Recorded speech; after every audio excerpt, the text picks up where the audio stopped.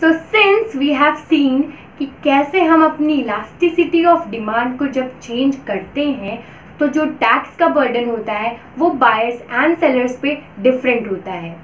Similarly हम जब elasticity of supply, ठीक है, अपनी सप्लाई इलास्टिसिटी को जब चेंज करते हैं तो वैसे ही हमें बायर्स और सेलर्स के ऊपर जो टैक्स का बर्डन आता है वो अलग अलग दिखता है, क्योंकि हमारी जो थियरी है टैक्स की शिफ्टिंग की वो है डिमांड एंड सप्लाई थियरी। इसमें हम ये देख ही रहे थे कि कैसे डिमांड और सप्लाई की वजह से टैक्स का बर्डन शिफ्ट होता है या डिवाइड होता है बिटवीन बायर्स एंड सेलर्स। सो अब बारी है हम अपने डिमांड को यानी कि डिमांड कर्व को कांस्टेंट रखेंगे हर जगह पे, और इलास्टिसिटी ऑफ सप्लाई में जो चेंजेस आ रहा है उसके बेसिस पे डिटरमिन करेंगे कि टैक्स का बर्डन किस पे क्या रहेगा। तो you will be able to notice कि हर जगह डिमांड कर्व हमारा एग्जैक्टली सिमिलर है, एकदम सेम है, जो कि है यूनिटी। हमने यहाँ पे इलास्टिसिटी ऑफ डिमांड को यूनिटी अज्यूम किया है सारे फिगर्स में, but what is changing is the supply curve, that is the elasticity of supply is changing, right. And जैसे जैसे ये इलास्टिसिटी चेंज करती है हमारे कर्व में भी हमें डिफरेंस देखने को मिलता है। स्टार्टिंग में जब यूनिट इलास्टिसिटी थी सप्लाई कर्व की तो वो ऐसा था, एंड देन जैसे ही वो मोर देन वन हुई, elasticity of supply more than one हुई, तो जो हमारा ये कर्व है that has tilted more to this side. You can see it is a bit flatter then this because it is more elastic. Here you can see that the elasticity of supply is less than 1, and that is why our curve is like this. Here the elasticity of supply is equal to 0. That means it is a perfectly inelastic supply. So here the supply curve will look like this, and here we have elasticity of supply as infinite, and so the curve will look like this straight. तो जो elasticity of supply है that is changing. अब आपको अपने दिमाग में एक चीज फीड करनी है, वो ये है कि जब भी मैं कहती हूँ इलास्टिसिटी ऑफ सप्लाई तो इसका मतलब होता है कि प्राइस बढ़ने से, राइट, प्राइस बढ़ने से सप्लाई में कितना इंक्रीज होता है। अगर प्राइसेस बढ़ते हैं तो क्या सप्लाई बहुत ज्यादा इंक्रीज होता है, कम इंक्रीज होता है, या बिल्कुल इंक्रीज नहीं होता है, वो कहलाता है इलास्टिसिटी ऑफ सप्लाई। हमारा सप्लाई कितना इलास्टिक है, कितना लचीला है कि प्राइस में चेंज आने के कारण वो कितना जल्दी रिस्पॉन्स देता है, राइट। इलास्टिसिटी ऑफ सप्लाई जब 1 के बराबर होती है यानी यूनिटी होती है तो एग्जैक्टली ये केस हम पहले भी डिमांड वाले फिगर में देख चुके हैं, जहाँ पे हम डिमांड इलास्टिसिटी देख रहे थे। वहाँ पे हमने जो सप्लाई कर्व था उसे भी यूनिटी माना था और जो डिमांड कर्व था वो भी यूनिटी था, तो वो वही सेम केस यहाँ पे भी है। पहला केस एग्जैक्टली सेम है because both the demand curve and the supply curve are unit elastic. तो यहाँ पे ऐसे में हमेशा जो बार्गेनिंग स्ट्रेंथ होती है बायर्स और सेलर्स की वो इक्वल होती है। मतलब जितना बर्डन टैक्स का बायर्स पे है उतना ही सेलर्स पे है। तो मुझे आपको ये फिगर एक्सप्लेन करने की जरूरत नहीं है, क्योंकि मैंने आपको जब इलास्टिसिटी ऑफ डिमांड में पहला फिगर एक्सप्लेन कर रही थी तब भी मैंने ये एग्जैक्ट सेम चीज एक्सप्लेन की थी। मैं पर छोटा सा एक ओवरव्यू दूं तो जब हमारा सप्लाई कर्व एस था, टैक्स लगते ही सप्लाई कर्व पीछे शिफ्ट हो गया और क्वांटिटी OQ डैश जो कि हमें OP डबल डैश प्राइस पे मिल सकती थी वो मिलेगी OP डैश पे, because P dash P double dash taxes has been imposed and this tax would be divided into LM which will be onto the buyer side and MN which will be onto the seller side and both are equal. LM और MN दोनों ही equal हैं क्योंकि जो tax का burden है दोनों पे equal रहेगा, सेम रहेगा, क्योंकि जो इलास्टिसिटी ऑफ सप्लाई और इलास्टिसिटी ऑफ डिमांड है दोनों ही यूनिटी हैं, दोनों ही यूनिट है यानी कि इक्वल टू 1 है। Then moving on to the case where elasticity of supply is greater than 1, it means कि जो हमारी सप्लाई की इलास्टिसिटी है वो ज्यादा है, मोर इलास्टिक सप्लाई है हमारा। अब यहाँ पे समझने वाली बात ये है कि मोर इलास्टिक सप्लाई का मतलब होता है कि सप्लाई को बढ़ाया जा सकता है, कम किया जा सकता है according to change in the price, और ये होता है प्रोड्यूसर्स के हाथ में, सेलर्स के हाथ में, राइट। सप्लाई को कितना देना है, क्या कितना नहीं देना है, ये होता है प्रोड्यूसर्स के हाथ में।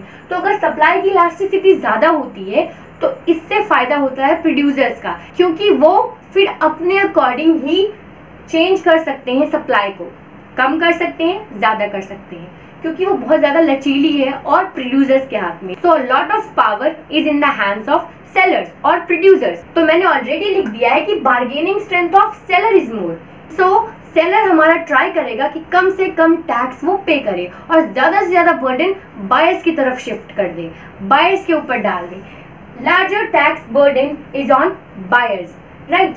अब फिगर में वही देखते हैं कि जब हमारा सप्लाई कर्व एस था, टैक्स लगने की वजह से पीछे शिफ्ट हुआ है S dash, right. And now we know कि since elasticity of supply is greater than 1, तो हमारा कर्व थोड़ा ऐसा हो गया है, ठीक है, इट इज टिल्टेड, काफी स्लैंट है, राइट। और इसी स्लैंट फिगर होने की वजह से हमारा जो ड्राइंग है या हमारा जो फिगर है वो ऐसा बना है कि LM is greater than MN।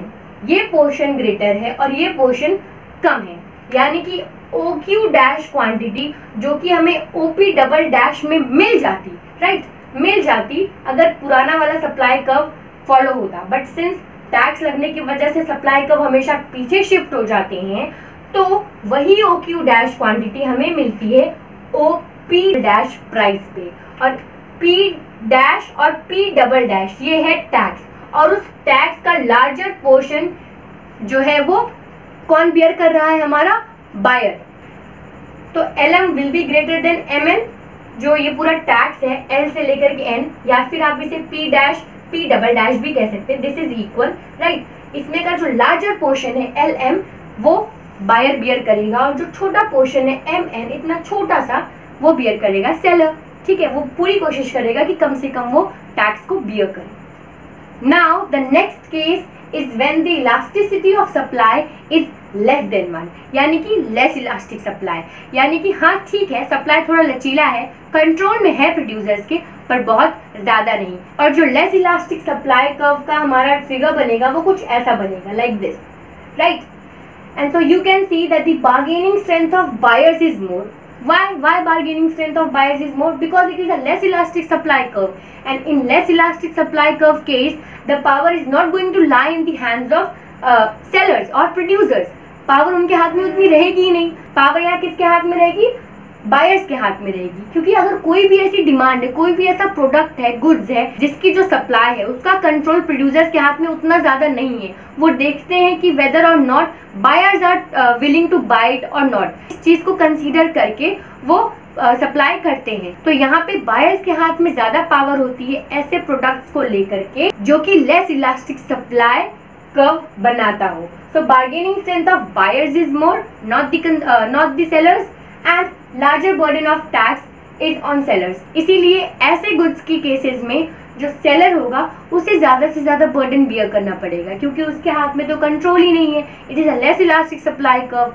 Control किसके हाथ में है, ज्यादा बायर्स के हाथ में, तो वो बेचारा ज्यादा से ज्यादा टैक्स उसे ही बियर करना पड़ेगा। अदरवाइज अगर वो ऐसा नहीं करता है तो consumers will directly refuse to bye their product, consumer product ही नहीं लेगा या बायर प्रोडक्ट ही नहीं लेगा, तो यानी कि बेचारे को टैक्स को बियर करना ही पड़ेगा। तो यहाँ पे आप देखिए कि OQ क्वांटिटी OP प्राइस पे मिल जाया करती थी, पर टैक्स लगने की वजह से हमारा सप्लाई कर्व पीछे शिफ्ट हो गया, एंड OQ डैश क्वांटिटी जो कि otherwise OP double dash price पे मिल जाती, ठीक है, अगर पुराना वाला सप्लाई कर्व फॉलो हो रहा होता, लेकिन सिंस नया सप्लाई कर्व हमारे सामने आ गया है तो हमें वही फॉलो करना पड़ेगा, क्योंकि टैक्स लगता है, टैक्स लग गया है, और टैक्स लगने की वजह से हमेशा सप्लाई कर्व हमारा बैकवर्ड शिफ्ट हो जाता है। And so for OQ dash quantity we will have to पे a price of OP dash, right.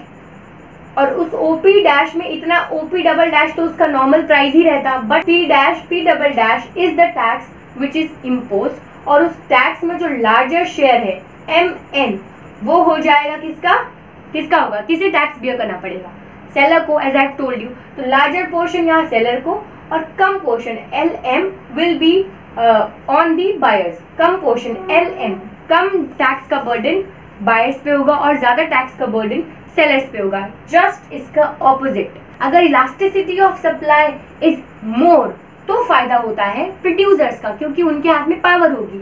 लेकिन अगर लेस इलास्टिक सप्लाई है तो बायर्स के हाथ में पावर होगी और वो कम टैक्स देंगे और सेलर्स को ज्यादा टैक्स बियर करना पड़ेगा। Now let's move on to these idol cases. एक में इलास्टिसिटी ऑफ सप्लाई 0 है और एक में इलास्टिसिटी ऑफ सप्लाई इनफाइनाइट है। जब इलास्टिसिटी ऑफ सप्लाई 0 कहते हैं, इससे आप क्या समझते हैं?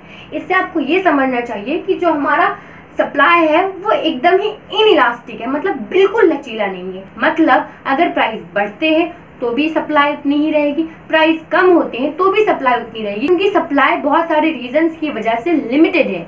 ऐसे गुड्स की सप्लाई को हम कहते हैं परफेक्टली इनइलास्टिक सप्लाई।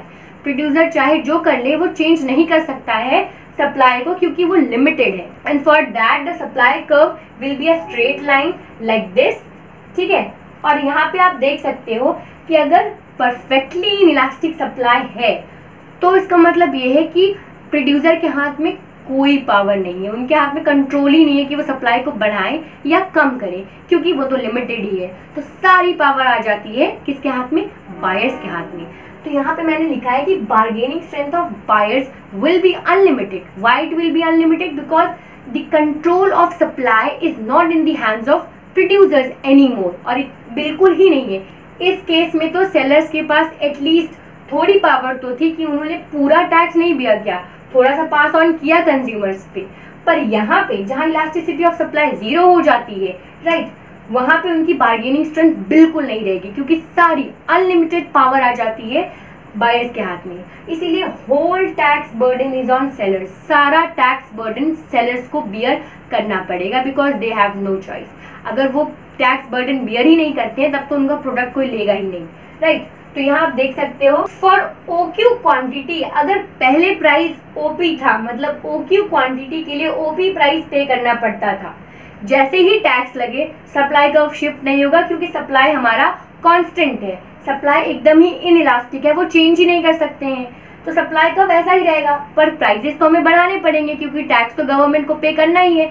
तो प्राइस बढ़ गया P से P', और उस इंक्रीज प्राइस में जो पूरा का पूरा बर्डन है, दिस होल बर्डन, ये सारा का सारा बर्डन सेलर पे जाएगा। ये पूरा टैक्स सेलर को पे करना पड़ेगा। तो बायर्स को तो उनकी क्वांटिटी OP प्राइस में ही मिल जाएगी, ऊपर का जो पूरा पेमेंट है, पूरा टैक्स का बर्डन है, वो तो सेलर पे आ गया है। तो यहाँ पे पूरा का पूरा बर्डन, पूरा का पूरा ये जो टैक्स है, ये कौन बियर करेगा? सेलर। आई होप क्लियर है। Next is when elasticity of supply is infinite. इसका मतलब होता है कि जो हमारा सप्लाई है वो परफेक्टली इलास्टिक है। परफेक्टली इलास्टिक मतलब है कि पूरा लचीला है, जब मन चाहे चेंज कर दिया, जब मन चाहे चेंज नहीं किया। पूरा डिपेंड करता है प्रोड्यूसर्स पे, सेलर्स पे। इसीलिए बार्गेनिंग स्ट्रेंथ ऑफ सेलर्स यहाँ पे अनलिमिटेड होगी। इसका जस्ट ऑपोजिट, यहाँ पे बायर्स की बार्गेनिंग स्ट्रेंथ अनलिमिटेड थी और यहाँ पे सेलर्स की अनलिमिटेड बार्गेनिंग स्ट्रेंथ है। इसीलिए सारा का सारा टैक्स बर्डन बायर्स पे वो डाल देंगे, क्योंकि सारी पावर सेलर्स के हाथ में है। They can change the supply accordingly, and so since perfectly elastic supply है, पूरा कंट्रोल उनके हाथ में है, तो पूरा ही टैक्स बर्डन बायर्स पे डाल देंगे, बिकॉज दे नो कि बायर्स रिफ्यूज नहीं कर सकते हैं उस चीज को खरीदना। जैसे कोई नेसेसरी गुड है, उसे तो हमें खरीदना ही है। तो अगर ऐसे गुड्स के प्राइसेस इंक्रीज हो जाते हैं तो भी हम उन्हें खरीदेंगे। इसीलिए पूरा टैक्स बर्डन बायर बियर करेंगे। Whole tax burden is on buyers. You can see when the quantity was OQ, the price was OP, right? But when the taxes were imposed, we got a new supply curve, which is still the same. मतलब supply curve ऐसा ही है। तो OQ dash quantity के लिए OP dash price पे करना पड़ेगा buyers को, ठीक है। अगर सप्लाई कर्व शिफ्ट नहीं हुआ होता तो उसी OQ डैश क्वांटिटी के लिए OP प्राइस चल जाता, बट सिंस हमारा सप्लाई कर्व चेंज हो गया बिकॉज टैक्सेस आर इम्पोज्ड, तो प्राइस इंक्रीज हो गया है OP से OP डैश पे, और वही OQ डैश क्वांटिटी जो OP प्राइस में मिल जाती वो मिलेगी OP डैश में। यू कैन सी यहाँ M पे जब इंटरसेक्ट करता है तो OP प्राइस पे मिल जाता, लेकिन अब वो L पे इंटरसेक्ट कर रहा है, डिमांड और सप्लाई, तो हमें OP डैश प्राइस पे करना पड़ेगा। और ये जो पूरा टैक्स का बर्डन है, ये पूरा LM ये सब पे करना पड़ेगा बायर को, because unlimited powers are in the hands of sellers and whole tax burden is on buyers. So this was all. I hope आपको कुछ समझ में आया हो। एंड इसमें बेसिकली यही था कि कैसे इलास्टिसिटी ऑफ सप्लाई में चेंज आने के कारण या इलास्टिसिटी ऑफ डिमांड में चेंज आने के कारण टैक्स डिस्ट्रीब्यूट होता है, ठीक है। बट इन रियल लाइफ ऐसा तो नहीं होता है कि इलास्टिसिटी ऑफ डिमांड को कांस्टेंट रख लें या इलास्टिसिटी ऑफ सप्लाई को कांस्टेंट रख लें और ऐसे आंसर्स निकाल लें कि कौन कितना टैक्स पे करेगा। वो दोनों का कल्मिनेशन, मतलब दोनों ही फैक्टर्स साथ में रन करते हैं, ठीक है। और उसके अकॉर्डिंगली डिटरमिन होता है इन रियल लाइफ कि whether the tax will be more on to consumers, more on to buyers, और it will be distributed equally among them, right. अगर कहीं भी कुछ समझ में ना आया हो तो you can ask about that in the comment section. Thank you so much for watching till the end. I will see you in the next video. Till then, take care, bye bye.